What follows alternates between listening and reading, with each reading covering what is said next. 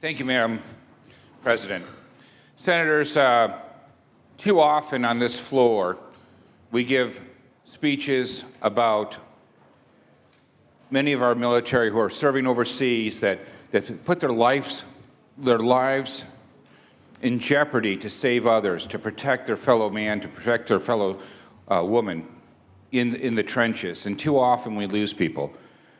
But sadly today, we have somebody who risked their life to save another person's life. And I rise in honor of memory of Kiera Larsen.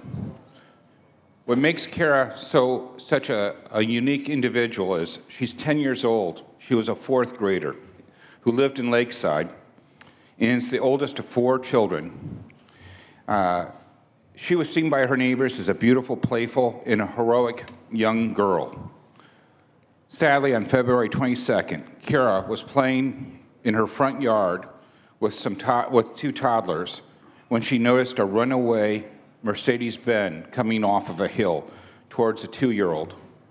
And she ran to that 2-year-old's safety, pushing her out of the way, only to be struck by that Mercedes-Benz, later to lose her life. This act of selfless bravery Kiera showed is an inspiration to all of us, because even at that tender age of 10 years old, she understood the importance of protecting her fellow man or fellow toddler.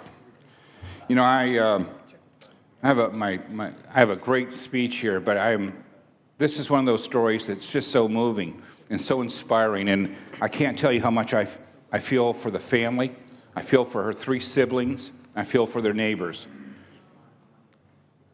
You know, it's not natural for us to lose a child. We expect at some point we may lose our parents or grandparents, and while that's a hardship enough, but to lose a 10-year-old in such a way, I think is absolutely devastating to the family.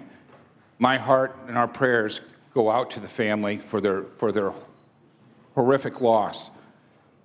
But how proud they must be to have raised such a young lady at such an early age, to understand and appreciate the importance of life, that she would put her life on the line to protect another.